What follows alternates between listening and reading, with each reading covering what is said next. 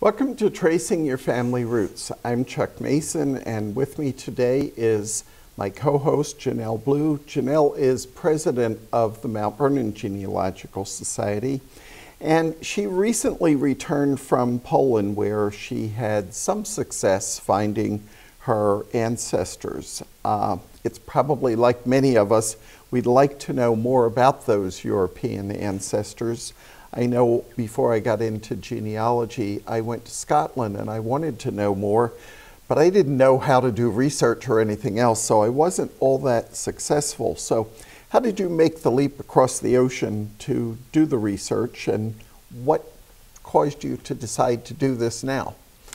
Well, thank you, Chuck. I'm happy to have a chance to be able to talk about this because it was quite exciting. So I started out with very little information, but as we've talked about in many of these other sessions, you really need to do all of the work at home first, all of the U.S. work that you can to try to know who those other relatives are and to get as much information as possible. The family story was that my great-great-grandparents, and we're going to put a picture of them up, Samuel Wyman and Louisa Pelchin were from Munich. And I wanted to be able to find something that would validate that would verify that and corroborate. And I was never able to do that with anything that I had found in the U.S. And so there were church records. I went back to the original evangelical church records that were available. They had been moved to St. Louis, but I went back there and looked at them to see if there was anything in the margins that, might tell me where they came from. I went online to put in Samuel Wyman. Nothing came up. And then I thought, well, I'm going to put in Louisa Pelchin. And Family Search, it miraculously appeared under Pelchin, but it didn't under Wyman. Just to clarify, in case people don't know what Family Search is the website for the Family History Library out in Salt Lake. So just wanted to make sure everybody knew. Yeah, and it's a very valuable website too. They've got a lot of this international information on there too. So there I found baptism records of the children of Louisa and Samuel, but not all of them, just a few. Yeah. But of those 3 or 4 that I found, it said that they were from Bretz. So I looked up Bretz and I found that that was located in Poland, in the Posen, or now it's referred to as Poznan, section of Poland. Well, that's a long way from Munich, and so I thought, this may be it. But all those family trees that we have on Ancestry, they all say Munich. So I'm out to try to prove that. Well, one of the things that people may not be aware, Germany claimed so much of many portions of other countries that we think of Germany as it is today, but in the 1800s it claimed a lot, or a portion of a lot of the other countries in Europe. So it's easy to understand how these things can get confusing when you realize that. Yes, and in fact, when my relatives were there, Poland was divided up between Russia, Prussia, and Austria. And so, but my folks lived in that area. Now, what you see on the screen is a family group picture, and this is a very important step in trying to do anything. Before you go across the sea, you need to make sure you have this kind of thing. And it's probably hard for you to read, and it doesn't mean as much, but I think what's important is the first 2 daughters, it says the location is unknown where they were born. And they didn't show up in that microfilm that was digitized on Family Search. The other thing that didn't show up was the marriage record of Samuel and Louisa. And so, that was where would that be? So I looked at land records, I looked at wills, I looked at newspapers, I looked everywhere to see if there was some indication of where they came from in the U.S. records. Probably one of the disadvantages you had with newspapers was, were they in English or were they in Polish? Well, these were Germans, so they were in German community in Texas. But that was still a problem for me because, especially, you know, some of the old German is difficult to read, and so I wasn't really able to look at any of the old German newspapers, and there might have been something in there, but I wasn't able to do that. The English ones didn't tell me anything except who voted Democrat or who, you know, that kind of thing, and there were some tax records, but they never said where they went. Now the census there was one census where my great-grandfather, who, by the way, when Samuel and Louisa immigrated, he was a baby. So later on, when he filled out the census, then there was 1 year when he said Posen rather than Germany. Most of the time, and I'm sure everybody who's watching this knows that, you know, it's usually a generic place like Germany or Scotland or someplace like that, and that's not very helpful. And so if you had that answer, why didn't you just stop there? Well, glad you asked that question. Chuck, as you know, is a certified genealogist, that you can't just rely on one piece of information, that you've got to be able to you've got to be able to corroborate that in some way. You've got to have multiple things that all point to that one thing. And of course, this Munich thing was just nagging at me. I still think there's validity in family lore somewhere. Yes. And whether it really turns out to be that or not, I don't know what I needed to feel like I needed to investigate. Oh, and I think, you know, sometimes we have different people who will give different answers too, depending on what they know about the family when they answer the questions. And so, you know, I always say, particularly with census, you need to investigate everything because you never know which of the multiple answers you may find is going to be the correct answer. You really can't rely on one of them to be the answer. That's right, and I never could find a ship's register, so I don't really know. I mean, I only know that they immigrated Don't feel alone. I have several ancestors supposedly came over from Germany. I have one great-grandfather consistently says he came in 1880. I can't find a thing for him. Well, I don't know. That supposedly there was a hurricane in Texas, and you know the place where the records were. I don't know.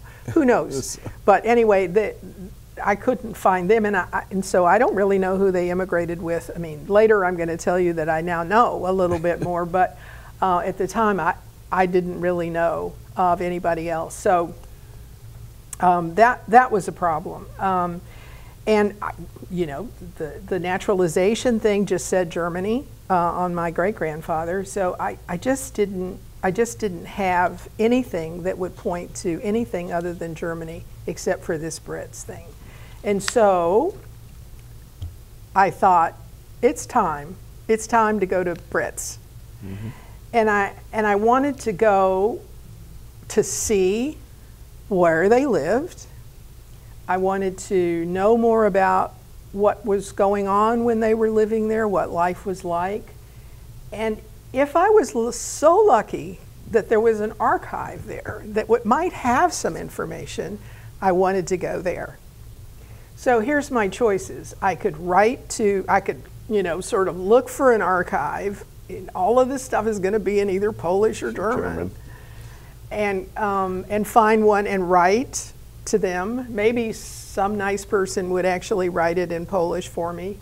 And then just hope that there's a nice person on the other end who would do some research for me. So I could do that. Or I could hire somebody in country and give them all the information. Or I could go myself and engage that in-country person to work with me because I don't speak any Polish, never will be able to. It's a very difficult language to master. I know very little German. And so the idea of being able to navigate with, you know, archives and all of that would, I mean, it was just difficult to navigate the their autobahns actually. Yeah, sometimes it's difficult if they speak English. I can imagine with the language and you know, different scripts. I know from someone that I know that reads the different scripts. Unfortunately, she's not still in this area, but you know, it can be difficult with German language and trying to understand the records and understand the people and what they're saying. Yeah. So the next thing was, how do you find a researcher? You know, that's sort of the $64 question, and I really ask around a lot. When I'd go to conferences, you know, I'd ask people who specialized in Germany or whatever, and I also went online because there's two certification bodies. There's one that's called ICAP-GEN, and you know what that stands for. International Commission for the Accreditation of Professional Genealogists. Well done, well done. And then there's the Board for Certification of Genealogists. And so the ICAP-GEN really specializes more in the international stuff. So, but each one of those has a place where their members can list if they're interested in taking clients. And they usually will say what areas they specialize in. Yeah. So I did look at that, but then it was difficult to decide, you know, nobody was specific to Posen, so then you don't know for sure. Who really has that background. The one good thing about both organizations is there is a testing program that they go through before they are accredited or certified by the organization, so that you at least have something there, and they do have, if you have a dispute, they do have arbitration boards, but that's a lot better than just going on the internet and finding somebody in a country, because I know a couple of people that have done that and not had good experiences. So. Yeah, and there are, if you go Google Posen and tours, you are going to find people who advertise that they'll help you with your ancestors and they take your, you know, they're going to do a tour. But so at one of the sessions that I went to at one of the programs, there was a woman there who was specializing in Eastern European, and so I asked her for a referral. And I wound up with Tadeusz Piłat. That's the Polish pronunciation. And he also thankfully goes by Teddy. So I engaged Teddy, and I was very specific about what I wanted to do. I wanted to do what I mentioned before. I wanted to go to Brett's. I wanted to find the property that if my family, I didn't even know for sure if my family owned property or they rented, but I wanted to see where they lived. I wanted to know more about the culture and what was going on in the town at the time, and then whatever archives we could find. He wanted, in order to prepare for this, he wanted that family group sheet that I put up earlier. I sent him links to all of the documents that I had found online, which were really not that many, but those are the ones, and they were in German. So this was, and he spoke German, Polish, and also read it.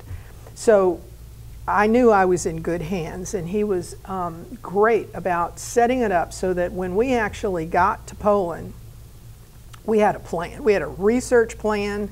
We knew where we were going. We knew what we were going to look for, and we knew the times that they opened and closed. And so that, and of course, that's one of the main rules if you're going to do any kind of research. Yes, yeah, it's important. That preparation is important. Even if you're going downtown to the National Archives or the Library of Congress here, that knowing and preparing for it is going to make a more successful trip.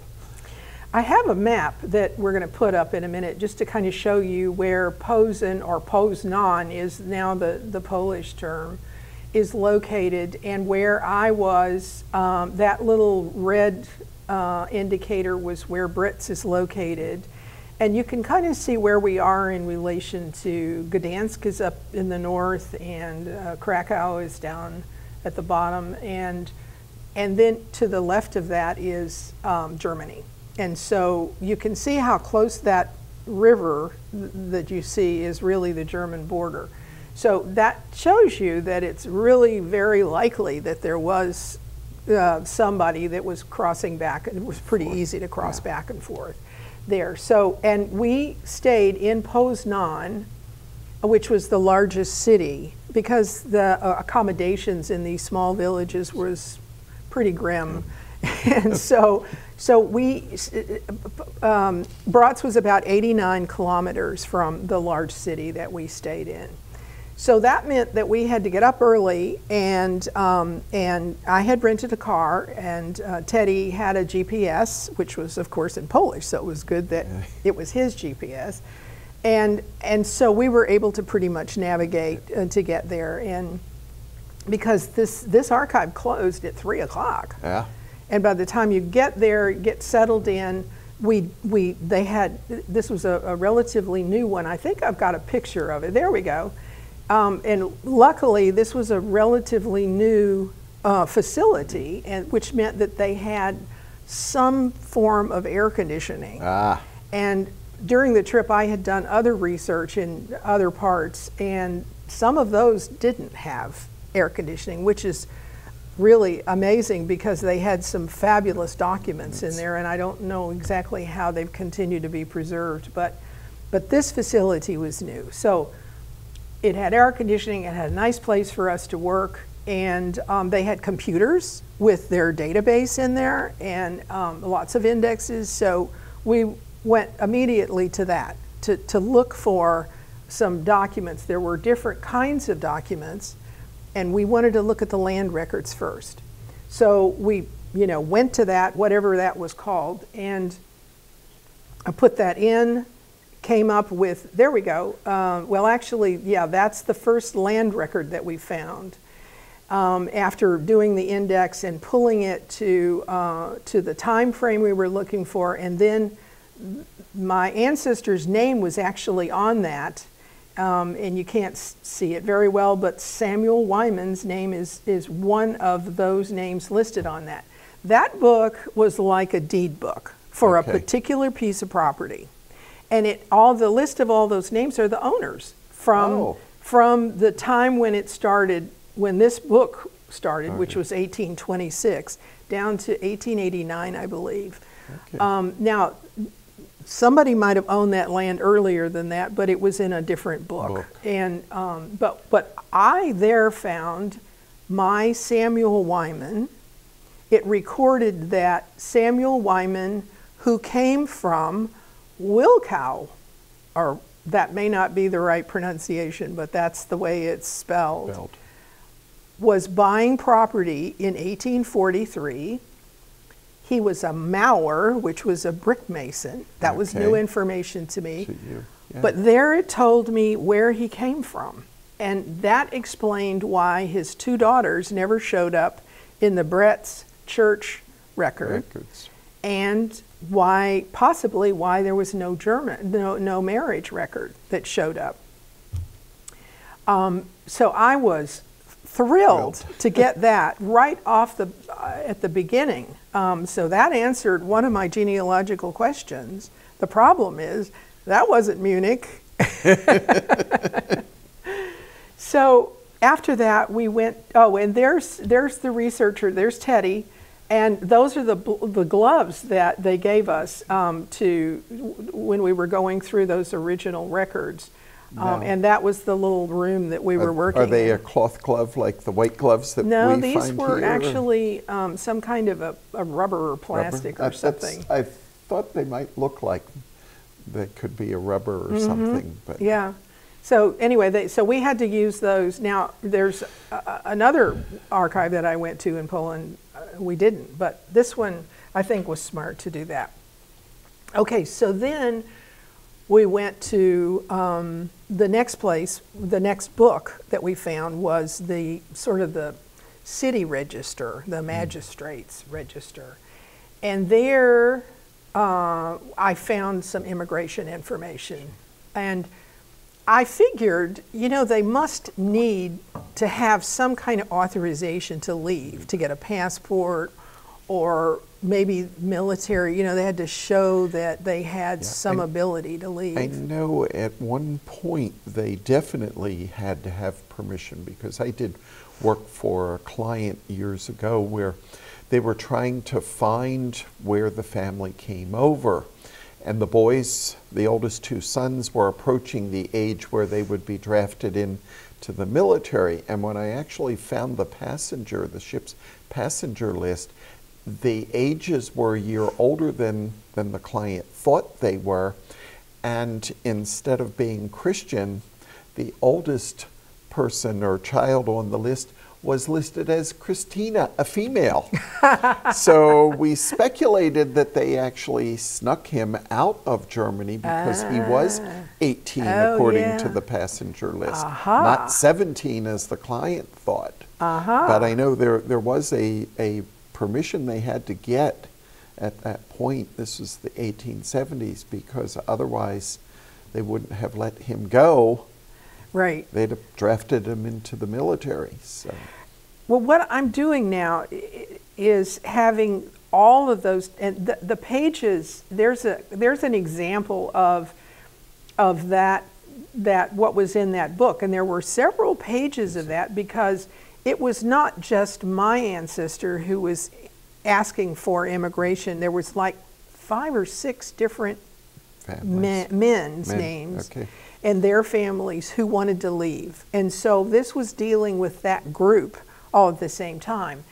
And so, and by the way, one of those people, I found them in that church book in Texas. Okay. And so I actually know that those two families immigrated together. But anyway, there were so many pages and so much information that we certainly scanned it while we were sitting there, and we took pictures. But I'm now having it, first of all, transcribed in the German transcribed, and then we're going to translate it into English. And hopefully we will be able to talk to somebody who can tell me about the terms, sort of the terms that were used in those documents, to see what they meant in those days, because there may be something. Anyway, my family, I think one of the pictures actually showed that it listed all of the names of the children that were going. It also, again, it identified him as a Maurer with the brick mason. It also gave his date of birth. It gave the date of birth of all the men, only the men. Only the men. Okay. And I think that's because of the military requirement. Right. And they did deal with, for instance, this other fellow who came to Texas at the same time. They talked about his military service. But my ancestor was already, my great-great-grandfather was already in his 50s by the time he immigrated, and my great-grandfather was just born that same year. So there was really no reason to talk about military. Right. Plus, he wasn't even from that area. So, but they did say that these people were eligible to immigrate because there were no outstanding debts. And by the way, when I went back to the land record said how much he paid for that land, which blocks it was, and there were intervening transactions that took place. So I don't know if there was debt on there or not, but we'll find out when the thing gets translated. But anyway, all that got cleared up. He sold the property the same year that he then applied for immigration. So they were approved, and this document had all of that in there. It was just a wealth of information. And someday I want to go look at those other names that are associated with that to see whatever happened to them. I know the one that shows up in the church book, but I don't know about the rest of the people. It's very possible. So what do I need to do now? You know, one other thing we did was when we went to Brett's, we actually drove to Brett's. It's sort of a village. And there was a big church there. And it was a Catholic, there we go, it's a Catholic church now. But we knocked on the door of the priest and said, you know, can you tell us about this? No, he had just gotten there only a few weeks earlier. But there was someone else who might be able to, and they would also let us in to tour the church. So we did that. There's a picture of the inside a little bit that shows really almost the only thing they said that was probably original from the evangelical days was this, the altar. Mm-hmm. They thought that that was still, and there was wood under all of the pews, which I didn't share a picture of that, whereas all the rest of the floor was tile. So they said that that would have been original. But the one thing that was really exciting was that they invited us to go up into the bell tower. And that was quite an adventure because it was pretty rickety and it was a long, many stairs up. But when we got there, Teddy took a look at all the inscriptions that were molded into the bell, and the date on that was 1843. That's the year my ancestors came. Actually, it was 1842. I'm not sure if that's when the bell was made exactly, but that tells me that my ancestors were there. Yeah. And just on a hypothesis, why were they there? Maybe he was a brick mason. That church was being built about that time. Yeah. It's a brick church. It's a stone foundation. Maybe he went for that. It's been an interesting story, and we've run out of time. Oh, no. Well, here's the moral. Your research journey is never done. No. There's always something new. More. Every answer brings another question. And you had success with the trip. I had a lot of success, and I plan to go back. Good.